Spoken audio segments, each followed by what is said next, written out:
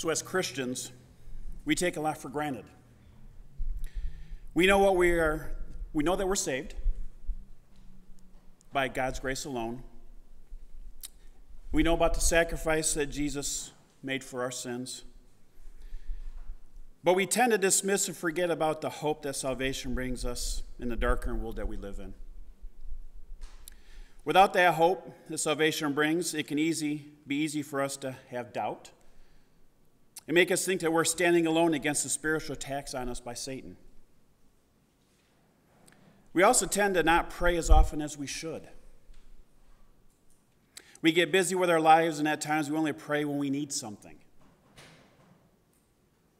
Not to express ourselves in thankfulness to our Heavenly Father, but for things that we feel that we need. As Christians, we have a duty to be fearless and bold with our beliefs and spread the gospel to others so that they may have the hope that we have in our salvation. And this morning we're going to look at three things. Using salvation as a helmet and God's word as a sword. Always be praying in the Spirit and being fearless. And when I chose this passage, this is a couple years ago for my exegetical paper, I could not figure out why they would separate the last two pieces of the armor of God and put it along verse 18 through 20. In doing so, talking about prayer. And it took me a bit to finally come to some understanding of why, so hopefully it'll make sense to you as well when I'm done. So the first one, using salvation as a helmet and God's word as a sword. We're going to start with Ephesians 6, verse 17 this morning. And take the helmet of salvation and the sword of the Spirit, which is the word of God. Paul uses the imagery from Isaiah 59:17 as he describes the Lord putting on righteousness as his breastplate and the helmet of salvation on his head. Paul is telling us to take the helmet of salvation. And when I looked up take, it pointed me to the Greek deklamai, which in this case tends to learn at receive, which makes sense since we truly cannot take salvation, as this is something offered to us because of the crucifixion and resurrection of Jesus Christ. And the equipment in the previous verse were laid out to be picked up. The helmet and the sword are handed to the warrior by an attendant or armor bearer after the rest of the armor has been put on. The helmet is in place to protect the head of the warrior as they do not hide behind the shield. As one commentary put it, that which adorns and protects the Christian, which enables him to hold up his head with confidence and joy, is the fact that he is saved. And Paul even describes the helmet as hope in 1 Thessalonians 5, verse 8.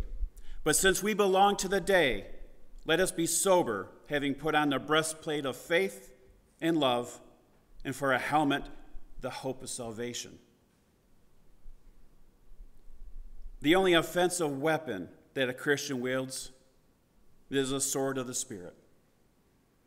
Paul uses rhema as opposed to logos. So the word of God is not referencing the written word, but by actually speaking the gospel message, which is given power from the Spirit. This is not speaking a magical or specific word addressed to Satan that would defeat him, but faithfully speaking the gospel to men and women held by Satan so they may hear the gospel and be freed from his grasp. Now, it does not mean that knowing the Scripture isn't important, as I have also found several commentaries that refer to Jesus in Matthew 4 when Satan is tempting him, where Satan was defeated because Jesus was steadfast and spoke the Scriptures to repel Satan's temptation. And if you don't know the word, the written word, how are you going to express it? Now, I want to share a parable by Reinhard Bonnke. A man had a 2-story house. He heard a knocking, opened the door, and found Jesus there. So he invited him to live in the house and gave him a room at the top floor. Jesus will only take what you give him. The man was sleeping and heard a pounding on the door, opened the door a crack, and the devil barged in. He had a terrible fight trying to resist the devil and his temptations, yelling out for help all the time. Eventually, he managed to throw the devil out, and in the morning he said, "Why didn't you help me last night? Couldn't you hear me calling for help?" And Jesus said, "The problem is, you've got this whole big house to yourself, and I've only got one room." The man said, I see your point. So you can have the whole top floor, and I'll keep the bottom floor. The man was sleeping and heard a pounding on the door, opened the door a crack, and the devil barged in again. He had another terrible fight trying to resist the devil and his temptations, yelling out for help all the time. Eventually, he managed to throw the devil out. And in the morning, he said to Jesus, "Why didn't you help me last night? Couldn't you hear me calling for help?" And Jesus replied, "The problem is, I had the top floor, but you still have the bottom floor to yourself." The man said, I see what you mean. From now on, the whole house is yours. And that night, the man was asleep, and there was a pounding at the door again. This time, Jesus went to open the door, and he opened it wide and stood in the doorway. And the devil looked at him, bowed very low, and said, "I'm sorry, but I think I knocked on the wrong door."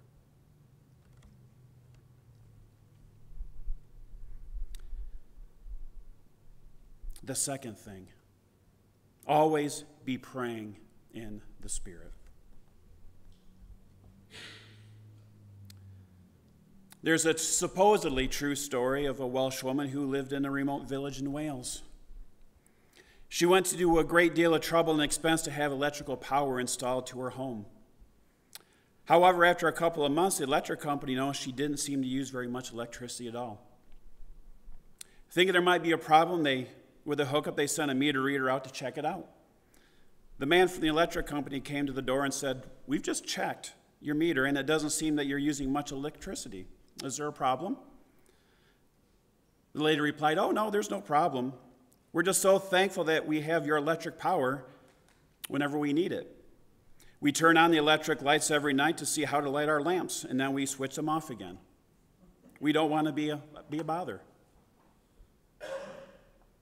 And it's a silly but true story, because think about it. Why didn't this woman want to use her electricity more often? She believed in electricity. She believed the promise of the electric company when they came and got her connected, and they told her all she needed to know about it. She went to a great deal of expense to have her house wired for electricity. The problem was, she did not understand the potential of having electricity in her home. And so she used the new electric power sparingly. And I suspect there are people who use prayer very much the same way. They believe in prayer. They know the promises that God has made. They've even read and heard stories about how God answers prayer. But they use the power of prayer only when they have to, and sparingly. Perhaps they do not understand how prayer really works, and they need to have it explained. And this can even be the case for church-wide prayer. Ephesians 6, verse 18, "Praying at all times in the Spirit with all prayer and supplication. To that end, keep alert with all perseverance, making supplication for all the saints." Paul writes that we should be praying at all times in the Spirit. Some commentators believe that we need to take the continual prayer and keeping alert and connect it back to verse 14, where we're told to stand firm as opposed to receive in verse 17. Other commentators feel the opposite is true, as praying at all times and keeping alert.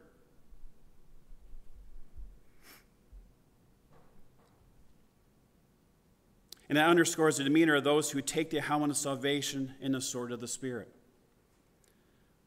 The well-armed soldier in Christ's army should be continually praying and alert. Neither praying nor being alert is optional for believers. And when looking at words that Paul uses, he mentions all kinds of prayers and requests. And requests in the Greek comes to mean prayers. So Paul seemed to be emphasizing prayer here. So in verse 18 alone, pray is used 4 times. So this is something that Paul finds very critical. And the word all is another very important word as well in verse 18, because it's also used 4 times. We are to pray at all times, all kinds of prayer, with all perseverance, and for all God's people. And when we pray in the Spirit, this typically means in communion with the Spirit or in the power of the Spirit. One commentator said, "Let the Spirit be the atmosphere in which you pray." So I want you to think of it this way. The believer's entire life is one large prayer to God. Or it should be. This is how we should be living our life. In constant prayer. We need to be continually giving thanks to God, giving praise to God, and asking God to give us guidance and wisdom as we make everyday and even life-altering decisions. And Paul tells us to pray in the Spirit. As Paul wrote in Romans 8:15, "You have received the spirit of adoption." This spirit is what prays and enables us to pray, as we are inadequate to know what to pray for. Romans 8:26 says, "Likewise the Spirit helps us in our weakness, for we do not know what to pray for as we ought, but the Spirit himself intercedes for us with groanings too deep for words." We need the Holy Spirit in us to be able to pray as we should. Jude 1, verse 20 says, "But you, beloved, building yourselves up in your most holy faith and praying in the Holy Spirit." Believers are to pray continually because the struggle against the darkness never ends. Prayers are to be inspired and guided by the Holy Spirit, which gives us direct access to God the Father. Even when we do not know what to pray, the Spirit will intercede for us to make sure our prayers are in line with God's will. And our third thing this morning is to be fearless. Ephesians 6:19 and 20 says, "And also for me, that words may be given to me in opening my mouth boldly to proclaim the mystery of the gospel, for which I am an ambassador in chains, that I may declare it boldly as I ought to speak." In verse 19, Paul asked the people to pray for him, or rather, on his behalf. This prayer was not for him to be released from prison, or for any relief while he was in prison, but that he may speak fearlessly, or better yet, boldly. And fearlessly translated into Greek is peristemi, which in this case is boldly. Matthew Henry's commentary mentioned that Paul had a great command of language and was the chief speaker, but asked for prayer from the people that God would give him the gift of utterance and boldness to speak the gospel. Paul was persecuted and imprisoned for preaching the gospel, and yet he continued to preach it. If God's help was needed to pray via the Holy Spirit, it is definitely needed in order to explain the gospel. Paul was asking for unhindered speech, to speak boldly without the fear of reprisal. In Romans 1, verse 16, Paul wrote, "For I am not ashamed of the gospel." And when Paul mentioned the mystery of the gospel, he was not talking about it being a mystery to him. The mystery is that it is unknown until it is revealed by God. One commentator pointed out a helpful translation as, "Make known the revelation that is in the gospel." The gospel has already been revealed to Paul, but he wanted prayer to be able to speak boldly to reveal that gospel message to those that had him in chains. That salvation in Jesus was not just for Jews, but also for the Gentiles. What was meant originally for a select people was now opened to all people. And Barnabas, in Acts 9, verse 27, told the apostles about how Saul, now Paul, had been spoken to by the Lord, and how he had preached fearlessly in the name of Jesus. But now was in prison for preaching the gospel. Paul was now asking for prayer so that he would continue to speak boldly in the name of Jesus. He was in prison, waiting to go on trial, and yet he was not done proclaiming the gospel of Jesus. Now, how many of us that are being persecuted for whatever reason is going to sit there and ask God that you can still speak boldly to share the gospel for them to be saved?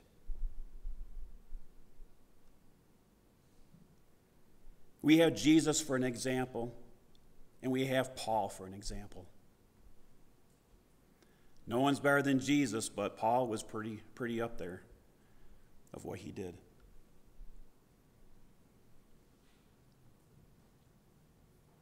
The first step we must take is to accept the salvation that has been offered to us.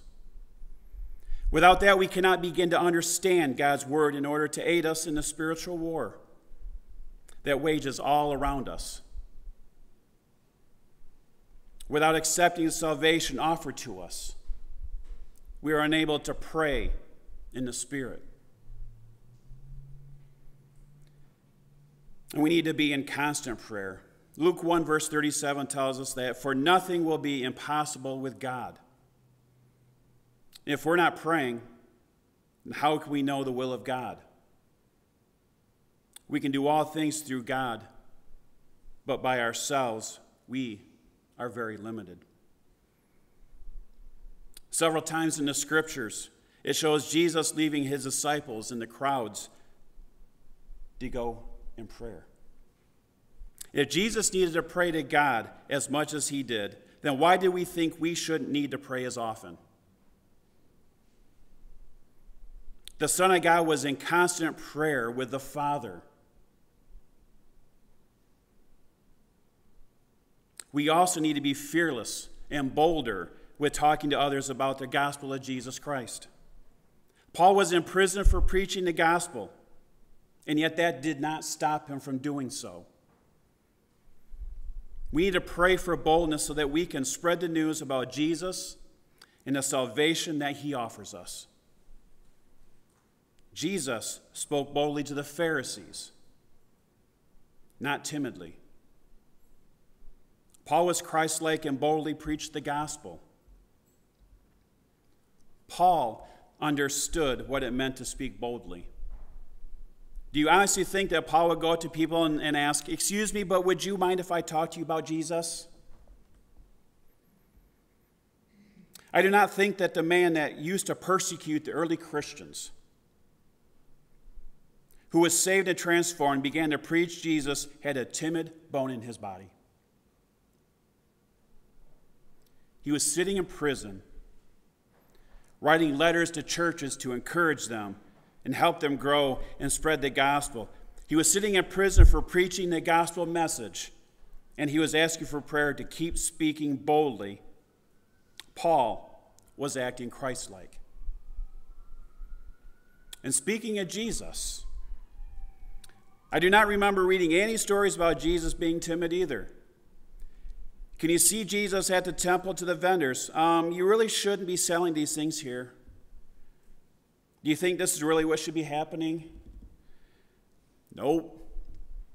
Jesus turned over the tables. Jesus also did not care if he offended the Pharisees by speaking the truth. He had a message to spread, and he had people to heal, and he did not care if it offended them. Paul asked for prayer to be bold. And this is just not a prayer for Paul, but should be seen as something that we should also be praying for. We're to be more like Christ. If we're afraid that we may offend someone because of what the Bible says, then how are we being Christ-like? We should know the Word, speak the Word, and let God handle the rest.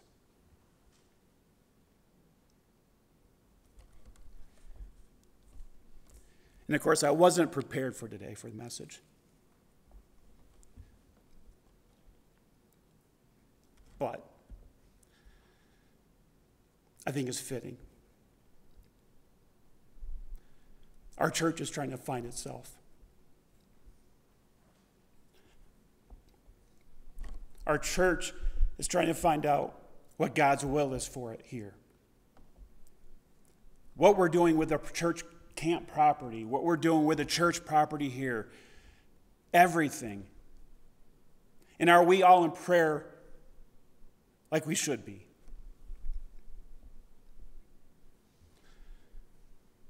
Are we letting the Spirit pray on our behalf?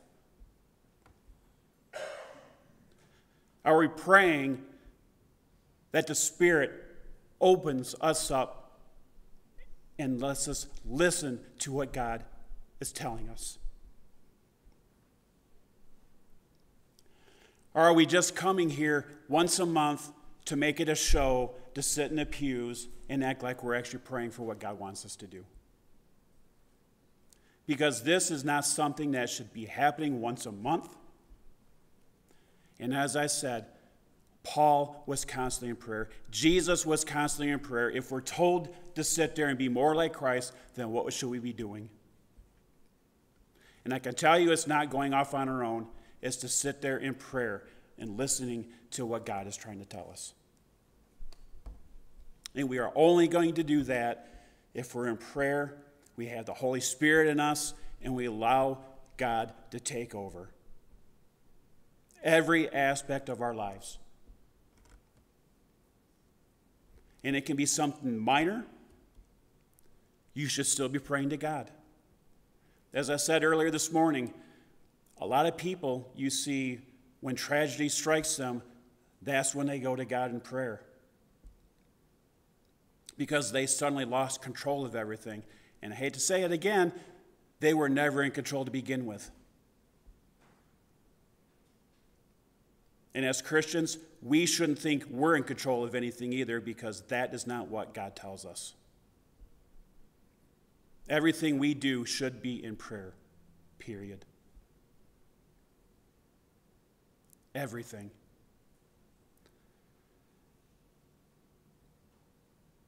The Spirit is in us. And just like that story, if we're not giving every aspect of our life over to Christ, his hands are tied.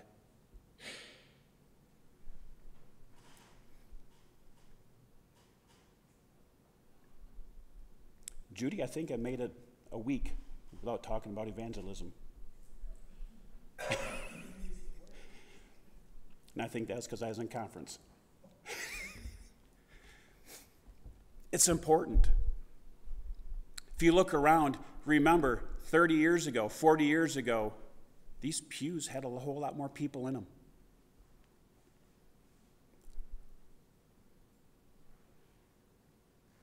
We can share the gospel message, and we should be. God is the one that will fill these seats again.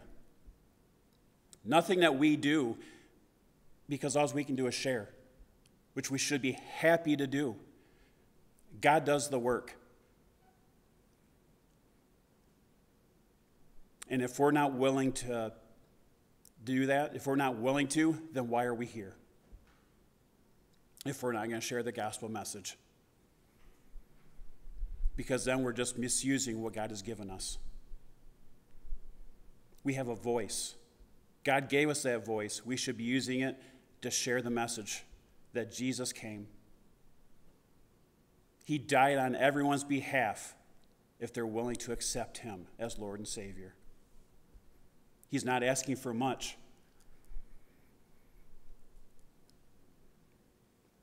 And it was the last command he gave before he left the disciples, go forth and make disciples. That wasn't Jesus being timid. If you feel like it, go ahead and share my message. No. Go and make disciples. It wasn't a suggestion. In our denomination as a whole, we just spent a week in Virginia talking about the whole thing. It wasn't a suggestion. We have left it as a suggestion. Now our churches are dying. And it's not just the Seventh-day Baptist churches that are dying. As a whole in the United States, the churches are dying. Unless you're one of the churches that doesn't preach from the Bible and is okay with sin being rampant and not talking about sin at all in the churches. Those are the feel-good churches that people want to belong to.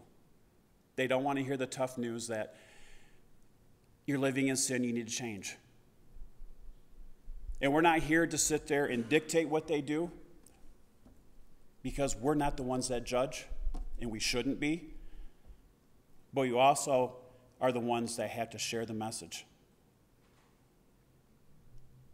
And that's why people think that Christians are troublemakers. So you won't hear this very often from the pulpit, but you know what? Go forth and be a troublemaker.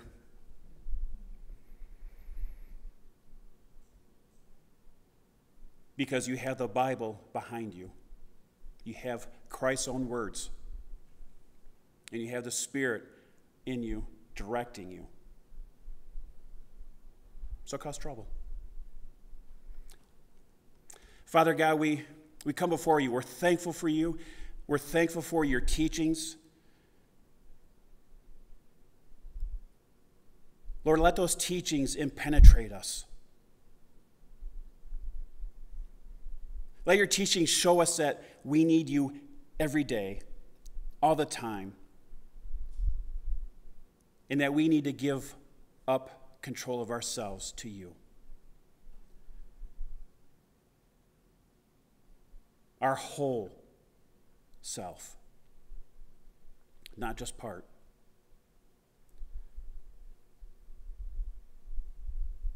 Let us know, Lord, that the Spirit is in us. Let that Spirit speak on our behalf, Lord.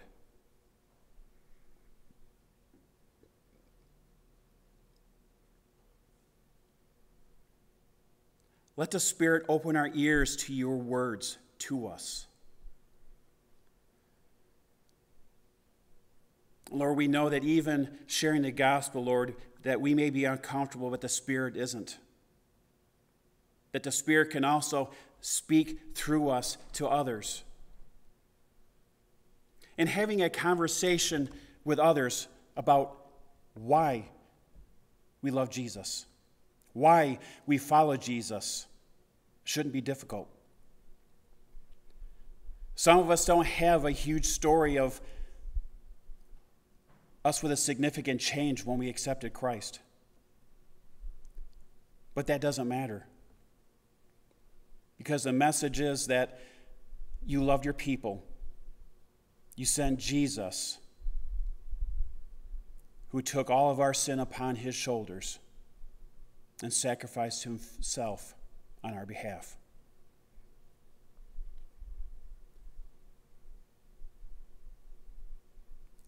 And he conquered death as he rose again. Just like we are going to someday. And Lord, we look forward to the day when we can be at your side. We can be in your presence, worshiping you and praising you. But until then, we know that we have the Spirit living within us. And we're thankful for that. And we just give you all the praise and glory this morning for what you've done for us and the grace you've given us. In the name of Jesus we pray. Amen.